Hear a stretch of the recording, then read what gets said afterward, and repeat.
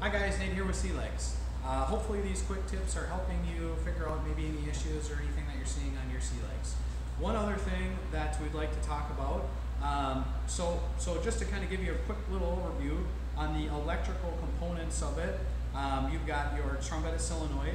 These two are the valves. So the valves are actually going to open and close to allow fluid to actually move to the front or the rear legs.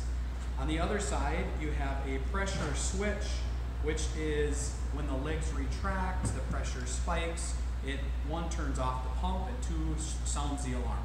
So let's just talk about the valves real quick here. So one common thing that we see, these are spade connectors. Something might have snagged one of it or pulled it off. So I just wanted to kind of give you just a sound of kind of what that would sound like if something like that should happen. So the pump is trying to operate, but it's trying to spin the motor, but there's nowhere for fluid to go. So in this particular case, the front valve is not operating, and it'll give you kind of a almost a squealing sound. Rear operates fine. Since the rear valve, there's no issues with that.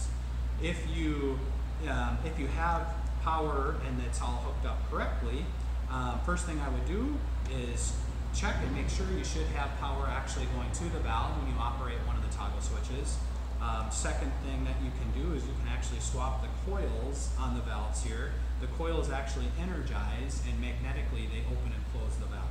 So you can check or swap the coils to make sure it's not a bad coil, but simply testing for voltage would tell you if you have power coming in to the coil itself.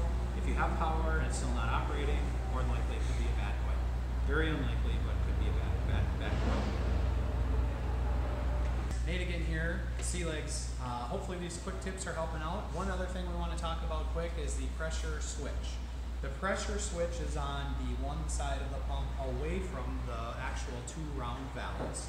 The pressure switch has two wires going into it, which is a white and a purple wire. What happens on the pressure switch is when the legs are retracted and they hit the bottom deck of the pontoon, the pressure spikes, these contacts close. It does one of two things on that side of it. So you do see a little relay underneath. It's underneath the solenoid. I've got the actual zip tie unzipped right now. So this is a Microswitch Relay. And what happens here, once these contacts are actually touched, and the pressure switch makes the connection, it does two things. One, it sounds the alarm, but number two, it shuts power off to the pump so the pump doesn't keep running. One thing, one way to help troubleshoot to figure out what's going on that side of it, you know, say you have the legs are alarming prior to the legs actually tucking up underneath the pontoon deck. The first thing I would check for is air in the system. That's very common. There could be actually little air bubble stuck inside of the pressure switch. I would bring the pontoon out to deeper water, disconnect the purple wire, and run the legs from fully retracted to fully extended about 2 times.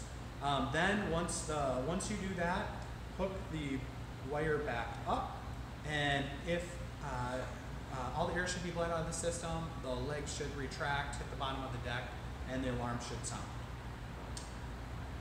If that doesn't work, the pressure switch could be faulty and opening or closing the circuit too low, which could be an issue there.